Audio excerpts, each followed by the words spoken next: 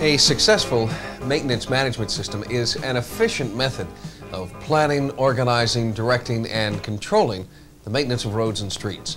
While all local highway officials are keenly aware of the importance of maintenance and protecting the taxpayers' investment, few managers in these days of shrinking resources have the time to enjoy another aspect of maintenance, the dynamic efficiency of a well-managed maintenance system. The more efficient the system, the less noticeable it is as it hums quietly along like a well-oiled machine, with each part doing its share at the right time, in the right place.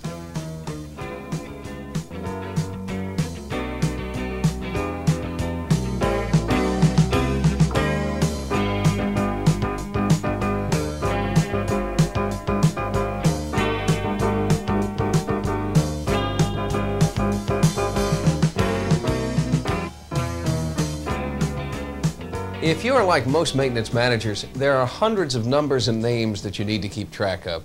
And while there are many ways of doing that, some perhaps more cumbersome than others, they might not be able to give you the facts that you need when you need them. On the other hand, some maintenance management systems may be too complex for your present needs. Fully aware of the unique position of the local highway agencies and of their need to implement a workable system, the Federal Highway Administration contracted experts and requested local input to provide you with a way of managing maintenance that is right for you, the local maintenance manager. Now, the end result of the FHWA's efforts are contained in this easy-to-use manual. Now, because this book was designed especially with you in mind, you'll find it helpful and informative and right to the point. And to make sure that it becomes a total reference tool, space has been left for you to write in your own comments and do your own calculations. The manual also includes tips from other maintenance managers to guide you as you develop your own maintenance management system, or MMS for short. This videotape is designed to familiarize you with each of the components of an MMS and to ensure your successful use of the manual. The entire videotape consists of 7 5 to 10 minute segments which closely follow chapters 3 to 9 of the maintenance manual. At the conclusion of each segment, your instructor will provide you with exercises so that you can implement the component shown in that segment. To get the maximum benefit from the videotape, take a few minutes to read the chapter objectives before viewing each segment. Now, in the next segment, we will describe the maintenance management system and we'll talk about setting the objectives for an MMS. For now, stop the tape and review chapters 3 and 4 of your MMS manual.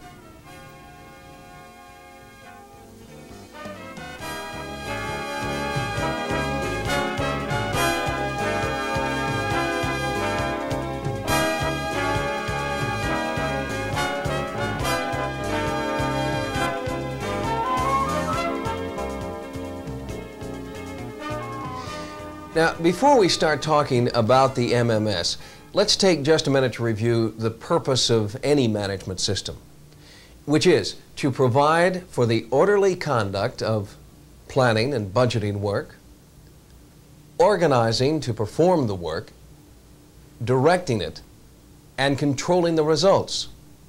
As you can see, there is a continuous relationship between these functions with the last one, controlling, providing the feedback necessary for improved planning and budgeting. In an MMS, these management functions have been incorporated in a practical way to permit their application to maintenance operations. The MMS consists of 6 different elements: setting the basic objectives, defining work activities and standards, developing annual work programs, organizing and allocating resources, authorizing and scheduling work, and reporting and evaluating performance. Now, in this segment, we'll start by explaining what we mean by setting objectives. As is true in any activity, the first step in developing an MMS consists of determining our purpose and direction. In other words, we have to define what it is that we want to achieve. In a general way, every public works maintenance organization has the objectives of preserving the public investment, providing adequate levels of service for safe and efficient operation, and making efficient use of available resources. However, in order to accomplish the work required to meet those general goals, we need to set specific work-oriented objectives. To do that, we have to define two things: levels of service and policy statements. Now, in maintenance operations, level of service refers to the amount of work required to achieve a desired condition. For example, deciding that for a particular roadway, 4 mowings per year would be a reasonable compromise between attractiveness and affordability. The initial levels of service are set based on experience, professional judgment, desirability, and the experience of other agencies, such as the FHWA or the Transportation Research Board. Levels of service are expressed as quantity standards, which specify the number of units of work needed annually on a specific feature. For instance, the quantity standard for our roadway would be 4. That is, 4 mowings per year. We'll talk about quantity standards in more detail in the next segment, but for now it's important to remember that quantity standards are one way in which general objectives can be converted into specific work-oriented ones. Now, after establishing the general and specific objectives, we need a means of communicating them to people who will do the work, as well as those responsible for oversight and funding. A statement of policy is one way of communicating the agency's general goals. This formal statement will clarify the overall maintenance objective and the general policies and procedures for achieving them. Specific objectives can be publicized in technical memos or manuals. These documents will become both the foundation on which you'll build the MMS and a way of informing everyone involved of the agency's intentions so they can plan their own activities. Your MMS manual contains a sample policy statement, page 6, chapter 4. Take a few minutes to review it before starting the exercises, which will be distributed by your instructor. As you read the sample, think about the changes that you would have to make to adapt this statement to your agency's requirements. This completes our general description of the MMS and the importance of setting objectives. Stop the tape for now. When we return, we'll talk about work activities and standards, which is the subject of Chapter 5 of your MMS manual.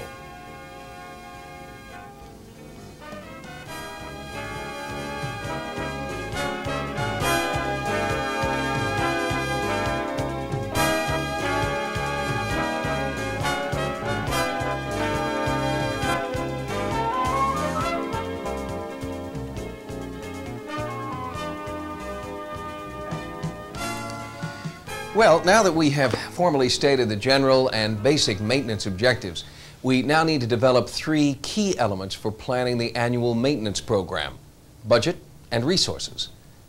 The elements are work activities, quantity standards, and performance standards. Let's talk about work activities first. Basically, work activities are all the operations which your agency has to perform. While your manual contains some examples of typical activities, there are a couple of things that you need to keep in mind. When defining work activities, each significant maintenance job should be given a title and a description which clearly identify that particular job. Then each activity must have a measurement unit of work accomplished. It's a good idea to check with the maintenance supervisors to find out what units can be most easily measured by the foreman in the field. For instance, it's easier to measure tons than cubic yards, since the dump truck usually arrives at the site with a weight ticket. Now, a final factor when you must consider developing your list of work activities is a category. In other words, the kind of groupings that will be most suitable for your agency. For example, work activities can be divided by phase into routine, seasonal, or periodic maintenance, or by function, for instance, roadway, drainage, or so forth. Or by both, of course. These categories can be given a number code, even if you're not going to use an automated system right now. Later on, when you're ready to automate, the codes will be essential for data processing. Let me give you a word of caution here. When developing your list of work activities, don't make it too long, and don't spend more than a few days working on it. The best thing to do is to analyze the work that your agency's been doing in the past few months. Which jobs are more important, and which jobs are performed more frequently? Which jobs are relatively minor? Take advantage of the maintenance supervisor's experience and enlist their help. Then, when you've compiled your list and reviewed it with the maintenance engineer, you're ready to begin the quantity standards. As you recall, in the last segment, we said that quantity standards were the number of work units per year required to maintain the level of service for a particular feature. Now, bear in mind that the quantity standard is a planning value. This means that it is an average value for all the features of a particular class. In order to establish the quantity standards for each activity, you will need the list of work activities and the level of service policies or statements, and past performance records if available. With that information in front of you, begin by setting planning values for routine activities, which require certain frequency each year. Let me show you a way of visualizing quantity standards. Let's say that the activity is right-of-way mowing, and that the local agency has placed a high value on its appearance. To provide an acceptable level of service, the roadway will require 4 mowings per year. If it's only mowed 3 times per year, there will be many complaints from the community. However, if it's mowed 5 times and the level of resident complaints is similar to when it was mowed 4 times, you are unnecessarily expending 25% more resources. The right quantity standard for this community is 4 mowings per growing season. After establishing quantity standards for routine activities which are performed with a certain frequency, you'll be able to estimate routine activities which are less precise. Then you can establish the values for periodic activities. While it's important to make a realistic estimate of the quantity standards, don't spend excessive effort in establishing exact values. The advantage of an MMS is that over the years, the system will provide feedback on the relationship between work effort and the level of service, so that the quantity standards can be determined with greater accuracy. Your MMS manual contains a list of sample quantity standards on page 14 of Chapter 5. Use these as a reference to develop your own. Now that we've talked about the procedures for defining work activities and for developing quantity standards, we come to the third key element of the MMS, one that is used in all of the functions of the management cycle, the performance standard. Basically, it's a written description of the most efficient combination of labor, equipment, and materials, and the proper work methods to follow to perform a work activity. Now, when is a good time to develop performance standards? Actually, they can be developed at the same time as the quantity standards, in one task, since each activity has to have its own performance standard. As the performance standards are developed, you can also make a list of all the resources needed, so that the accounting or bookkeeping section can start to calculate the necessary units costs, which you'll need later to calculate the budget. Let's take a closer look at a sample standard to identify each part and determine the information that has to be included. The name and code are taken from the list of work activities, as is the description. The performance criteria contains information on when the work is to be scheduled and performed, and whether it is unlimited or controlled. In other words, whether it can be performed whenever there is a need or only up to certain limits. This part of the standard contains the resource requirements, that is, the crew, equipment, and material needed to perform the activity. The part where the biggest variations are generally found is the one that details the work methods. Now, we all know that each foreman has his own special way of doing things. Since it's important to develop a standard way of doing the work, some initial diplomacy will probably be required. If you consult now with the supervisors and foremen, it will pay off later. Remember, they're the ones who will put your MMS into practice. The work method should contain all the important steps in an activity, which should never be more than 10 or 12 since the crew has to remember them. Another item which must be reviewed with the supervisors or foreman is the average productivity in work unit. This quantity will be used for planning and evaluation, so it's necessary to set a figure which is accurate and realistic. After developing the quantity, and while the performance standards are underway, you are ready to begin the feature inventory and calculate the work program and budget. However, we've covered very important points in this segment. Let's take a break so that you can review this chapter in your manual. If you have any questions about this segment, be sure to clear them up with your instructor before going on to the next segment.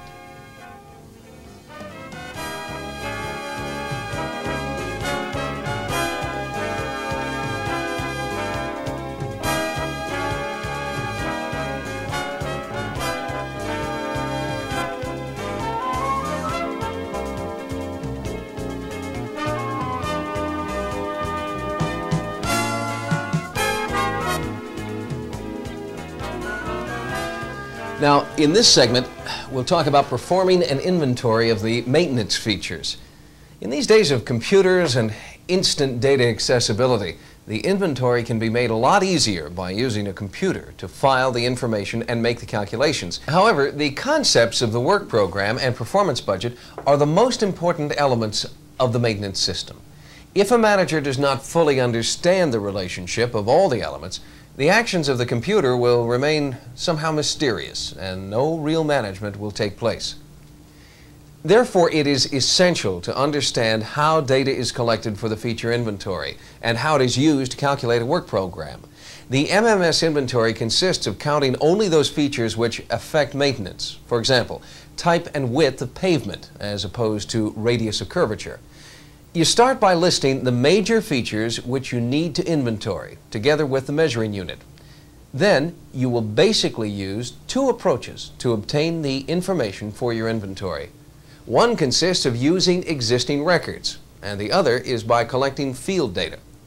Good records will be a big help in completing the inventory, but since counted features should be as accurate as possible, you will need to organize one or more two-person crews to conduct the inventory. Your MMS manual describes a method of storing and retrieving this information. Keep in mind that the inventory will produce a lot of paper. To make sure that you will be able to get the data when you need it and need to use it and update it, you need a system for storing the information. Let's suppose that you have all this taken care of. How do you begin to conduct the inventory? Well, first, you need to prepare for taking the inventory. You'll need the quantity standards, which give the features to be inventoried. Then you should have a road network map, which indicates the origin and end of the road sections. And a worksheet, such as this one, with columns for activities, quantity standards, and inventory data. The worksheet will also help you later in calculating the work program, as well as in recording and summarizing the inventory. In addition, you will need two basic forms, one for the actual collection of data and the other to summarize it. For gathering the data, you can use the roadway inventory field sheet included at the end of your MMS manual. You may either use it as is or with your own modifications. The summarized data can then be transferred to an inventory summary form, which you will use when calculating the work program. After completing these preparations, you can plan the inventory. That is, you'll have to divide the road network into identifiable sections and determine how many people will be needed to complete the task in a reasonable period of time. Then you have to develop a way of training the personnel who will be conducting the inventory. A good way of finding out what's required might be to conduct some of the inventory yourself. That way, you'll be able to develop the best ways to instruct the crews on how to perform the inventory and complete the forms. Although it's best to use as few field crews as possible, planning and training will take the inventory process and make it a smooth one. To improve efficiency, it's a good idea to establish a standard routine for receiving, checking, and summarizing the data. Then, after completing the inventory, you can proceed to calculate the work program. The annual work program and performance budget is the core of the MMS. To calculate the work program, you will need the list of maintenance activities, the quantity standards, the inventory totals, and the performance standards. The procedure for calculating the work program is a logical one. Let's look at an example. You simply select a maintenance activity, let's say cleaning culverts, and multiply the quantity standard, which for our example is 2 times per year, by the inventory quantity, which is 500. That will give us 1,000 work units. Then, to find out the number of crew days, we divide the work units by the average crew day production, which is included in the performance standard for that activity. In this case, let's say that the average crew day production is 10. That means that it will take 100 crew days to clean 1,000 culverts. After calculating the crew days for each activity, you'll need the resource costs in order to calculate the performance budget, which ideally should be ready from the accounting or bookkeeping section just about this time. For each activity, you have to multiply the number of crew days by the unit costs for labor, equipment, and materials, and then add the results to get the crew day cost or the total activity budget. Then, to calculate the annual performance budget for that activity, the number of crew days per year is multiplied by the crew day cost. Your work program and performance budget summary might look something like this. As you can see, the completed work program and performance budget is an effective way for the maintenance manager to present the agency's case to higher officials and to the public. And your knowledge of how the system works will be instrumental to an objective understanding of how much money is needed and what it will be spent on. As I said, the work program and performance budget is the heart of the maintenance system. We've discussed several very important points in this segment. Please take a few minutes to go over the points that we've discussed, review Chapter 6 in your MMS manual, and clear up any doubts with your instructor. When we return, we'll talk about organizing and allocating the resources.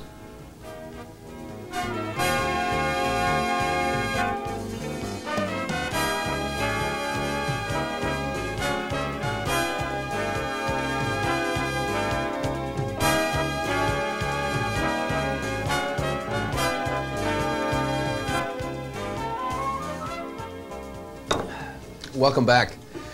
Although the approval of the work program and the performance budget by government officials in effect authorizes the maintenance funds, you still have an important challenge ahead of you. When the work is to be performed, each maintenance crew must have the proper manpower, equipment, and materials. In addition, the work has to be evenly distributed during the year so that there are no shortages of labor during one period and then an excess during the next. Now, it's not going to be possible to organize and allocate the exact mix of resources at the precise moment the work has to be done, no matter how good a manager you are. But you can certainly bring the imbalances into line by adjusting the annual work schedules and determining what resources are needed. And that's what we're going to talk about in this segment. An important aspect of organizing and allocating resources is workload leveling, which means distributing the work throughout the year in order to balance the work with the labor force, and taking advantage of activities that are not season dependent to keep the full-time staff busy during non-peak months. First, we need to develop a seasonal schedule which shows when the work should be performed. Note that the solid line indicates the period of expected performance, and the dotted line indicates times when it's possible to perform the activity. Let's use patching with premix to demonstrate the concept of work leveling. Now, after developing the seasonal work schedule, we need to use a calendar guide to distribute the work according to the seasonal requirements of each activity. The seasonal work schedule indicates that patching with premix is best performed during September, October, March, April, and May. And let's say that the work program for our example indicated that 38 crew days were planned for the year. What we have to do is distribute the crew days evenly in these months. Then we compute the planned man days for each by multiplying the crew days for the month by the standard crew size, which, as you recall, is given in the performance standard. In our example, the planned man days for patching with premix would be 21 man days per month for September and October, and 24 per month for March and April and May. The same procedure is done for each activity in the work program, including planned leave. Then all the man days are added and the manpower is computed by dividing the total man days planned for the month by the work days available in the month. If we plot the manpower graphically, we can see the imbalance created by the initial work distribution. To correct that imbalance, we level the workload. That is, we determine which activities must remain fixed, which can be scheduled with some special arrangements, and which can be scheduled at any time. To balance the workload, we shift whole crew days from one month to another and calculate the resulting man days. Essentially, this is a trial and error procedure until the number of workers is approximately level throughout the course of the year. After the workload is balanced, the size of the permanent staff is compared to the manpower requirements. Although your MMS manual details the procedure for workload leveling, let me show you what the end result should look like. This is the annual work calendar. This will serve as a guide to the maintenance manager and supervisors in planning and scheduling work orders throughout the year. This calendar, together with the performance standards for each activity, will identify the categories and quantities of manpower, equipment, and materials which must be available each month. And the formula for calculating the resource requirements is crew days times resource quantity per crew day equals resources required. Figure 7-4 of your manual contains a sample format for calculating and summarizing resource requirements. When the different categories of resources are projected, management can decide what actions to take to see that shortages and excesses are adjusted, and how best to allocate the resources to each maintenance subunit. The concepts that we've seen in this segment can be calculated easily with a computer, particularly because computers allow you to perform what-if calculations. The greater speed and accuracy will be invaluable, and the computer can store and produce all the resource requirement summaries. For more information on the types of computers, refer to Chapter 10 of your MMS manual. However, we've covered a lot of material in this segment. Let's take a break so you can go over the material that we've discussed. And when we come back, we'll talk about the hardest part of managing, getting the work done.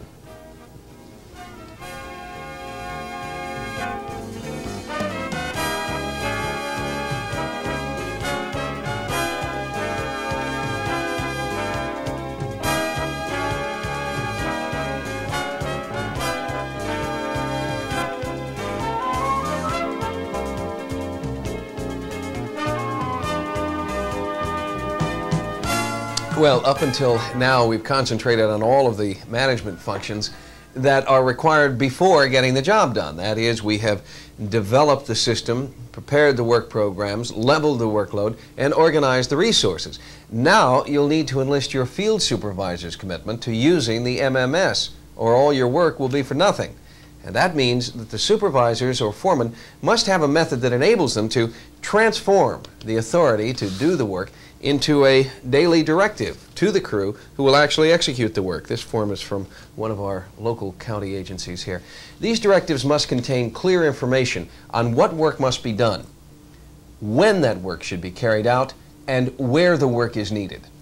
A work order is the most effective way of authorizing and directing work, and in an MMS, the work order is a crew day card. The crew day card helps control authorized work because the number of cards can be printed according to the number of crew days stated in the work plan. That way, a supervisor or foreman can tell at a glance how much authorized work remains by counting the number of unassigned cards.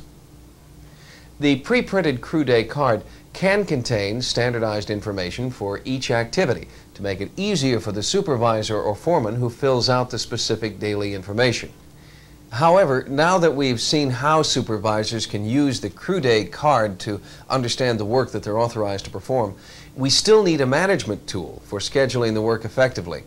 That tool is short-term scheduling. While you can select any period that best suits your agency, a bi-weekly schedule is well suited for planning and scheduling work assignments. The purpose of a well-planned schedule is to manage the work effectively. This is best achieved by prioritizing actual daily maintenance while trying to follow the annual work calendar. Of course, it's obvious that the conditions of the highway network have to set the priorities for scheduling the work, and one way of doing that is by using a maintenance needed report.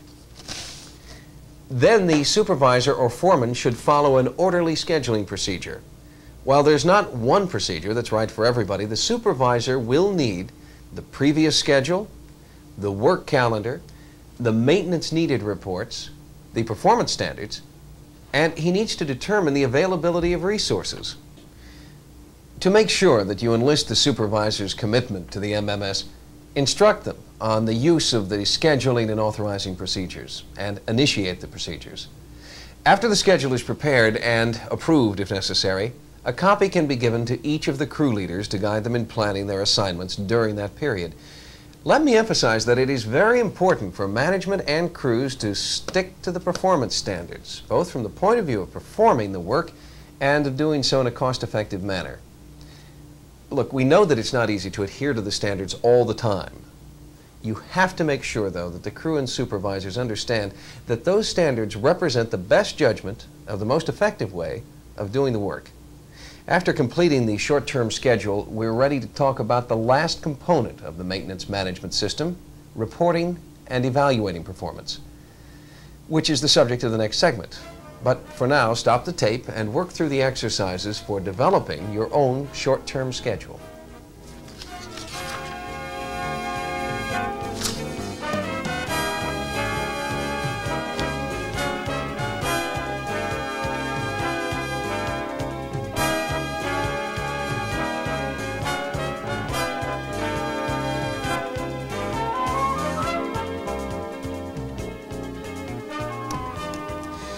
Well, for effective evaluation and control, you need regular reporting of the labor, equipment, and materials used, and the work accomplished.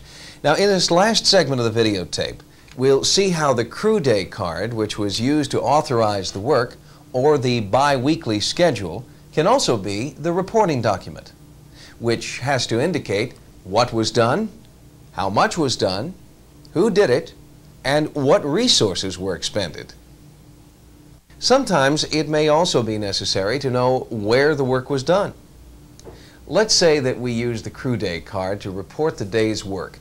Normally, the resources planned for the day's work are indicated on the card. If the actual resources and quantities differ, the amounts should be written on the card at the end of the day or of the activity. The amount of work accomplished can be measured and recorded on the card using the measurement units indicated in the performance standard for that activity. Although the crew day card can be an effective method of reporting work, some agencies use a bi-weekly reporting form. The reporting process is basically the same as the crew day cards, with the disadvantage that daily work assignments are not necessarily clear-cut. One thing I'd like to mention is that work reporting forms can also be used to provide information for payroll and equipment management reports, which reduces reporting costs and simplifies the reconciling process. Throughout this tape, we've talked a great deal about the various components of a maintenance management system, and we've shown you how to develop each component. To make sure that all your efforts have paid off and the MMS is working, supervisors and managers must regularly review and evaluate work progress and performance in comparison with work program objectives. There are 3 evaluations that are necessary. An evaluation of work program progress. The purpose of the evaluation process is to determine if the work program is being carried out as planned. If not, the reasons must be quickly identified and corrective action must be taken in time to achieve compliance with the work program. An evaluation of productivity. The most significant factor affecting productivity is the crew size. Frequent use of non-standard crew sizes is cause for concern. And last, an evaluation of work quality and levels of service. This evaluation allows managers and supervisors to determine the overall impact of the maintenance program and to determine if the work methods and quality need improvement or if quantities need to be adjusted. The information for making these 3 evaluations can be obtained from the crew day cards, the work schedules, monthly activity summaries, and field inspections. Now, the last point I want to mention is work control. While it's impossible to provide rules which allow a manager to control a maintenance operation in every situation, there are some guidelines that might be helpful.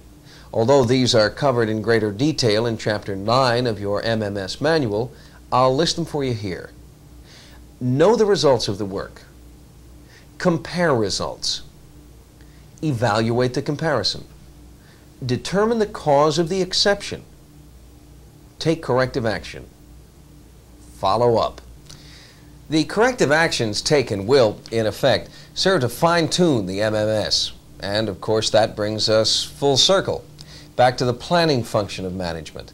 Those corrective actions will be the means of ensuring not only the success of the maintenance management system, but its continuity. Each local agency is unique in its needs and objectives. What is not unique is their individual commitment to ensuring that their part of the world is running smoothly. In this videotape and in the exercises provided by your instructor, we've demonstrated the basic components of an MMS. It's now up to you to combine those components with your agency's commitment in order to make maintenance management effective for the taxpayers, the crews, the supervisors, the government officials, and for you as the maintenance manager. Who knows? Bringing MMS to bear might even let you get out of the office a little bit earlier.